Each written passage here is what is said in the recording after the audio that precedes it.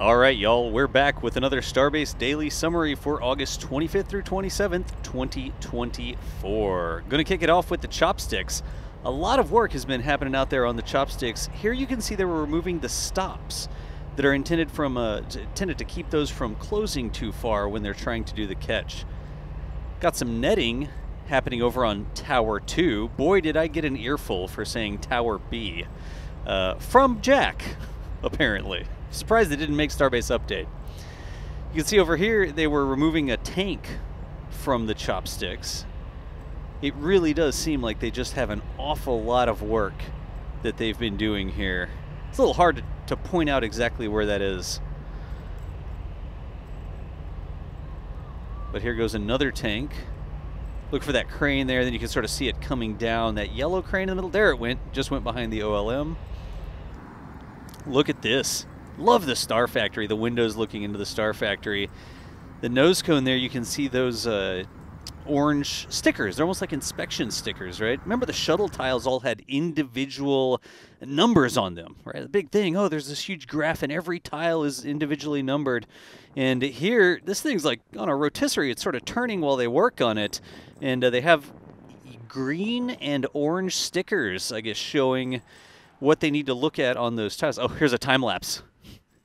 It's going to be Lazy Susan for Starships. Oh, it goes both ways. How cool is that? I like that robotic arm on the side there, too. Wonder if that's for installing pins, or I don't think it's for placing tiles.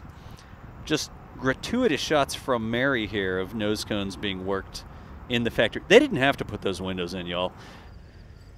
We've got a Starbase Sunrise signature move from Boca Chica gal Mary again. Crane's doing some work there too. Back towards the production site. The office building almost has all the glass on that launch site facing side. And looking back in to Ship 31's tile replacement over here. Look at that. They're almost all the way up the top. Every time I talk to y'all, they get a little bit higher up there. And they've almost got the cap on it. A little rust on the building there. Look at that rusty support. Those like flying buttress supports or whatever they're called.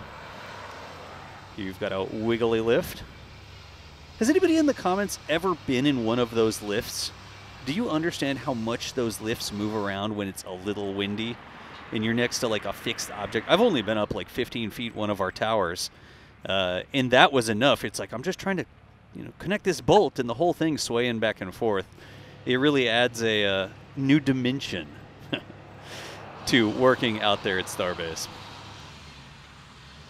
The scaffolding is a little easier, right? But you don't have the mobility on the scaffolding. It takes longer to put it up, take it down. You only have it at these specific places, whereas that big windy lift there, you can basically put it wherever you need to on the ship.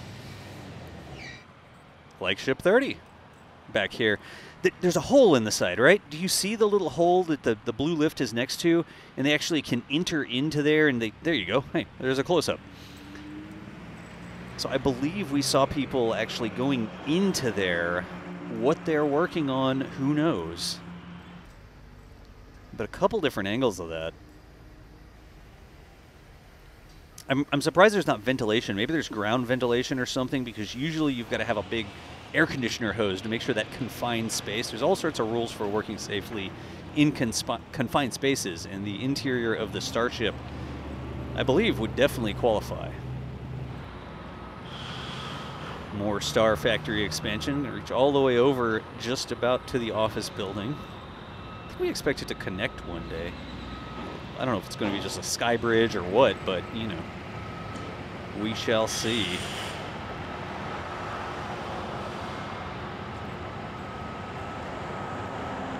That's just about connected already. Look at that. Down at the bottom you can see. Back over looking from the dunes by the launch site. It looks so different without the vertical tanks. They took down all of the vertical tanks and it looks way different. Do a double take on the lime green umbrella there in the middle. It's like, what in the heck is that? What's a shade? Maybe it's safety orange, safety yellow. So there, in the middle, I wish I could draw on these, honestly. I don't know if I have time to do that, but in the middle of that shot, there were some missing stops. We'll probably see more of those in a second. More work on those braces they were installing. Here they're sort of up underneath the chopsticks. Just a massive amount of work. I mean, look at this. Look at all of the lifts around the chopsticks. There's, I guess, the OLM's got one there, maybe two on the backside, but you know something? They said the vehicles were ready for flight. I don't think that the launch mount was ready for catch, though. A little close-up of the Chopsticks Carriage. Remember, it rides up and down the tower on rail systems. You can kind of see them there in that shot. People in the silhouette. When somebody's silhouetted like that, it gives you the sense of scale. Sometimes, like here, you see the people that are sort of hidden in there underneath the ship cutie. It's tough to see them, but when they're standing up on top of a booster, on top of a rail, you really get a sense of scale of how big this equipment is. So this was some padding. I don't know if padding is the right terminology, but that's what we've called it here.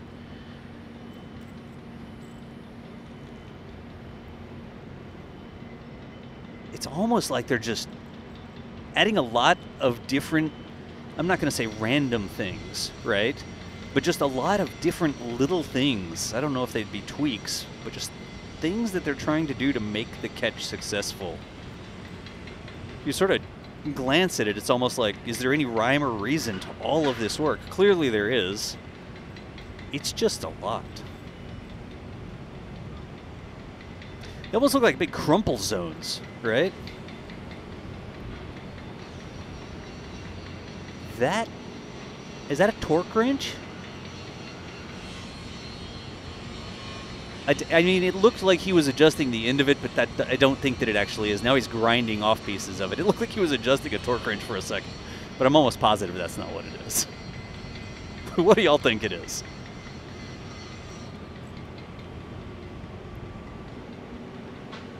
Again, as we go through this, I'm not trying to explain everything in depth. I'm literally watching the video just like you are and just talking about things that I think are interesting. This is the top of the cutie hood here. The guy's actually sitting on top of it, welding there, and that's the big hood that tries to protect the quick disconnect down to the booster level, right? It's sort of in the middle of the blue lifts there.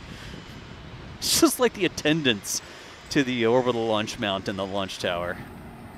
A little machinery in waiting, maybe.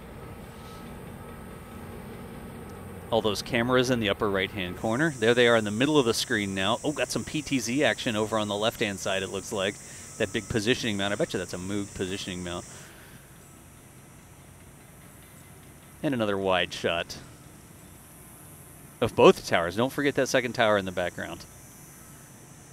So that's going to be it for this week's. Again, if you really want the detailed explanations of what's going on, make sure you check out Starbase Update.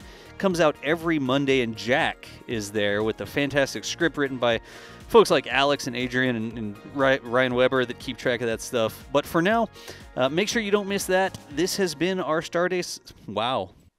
This has been our Starbase summary of the dailies, and we'll catch you later.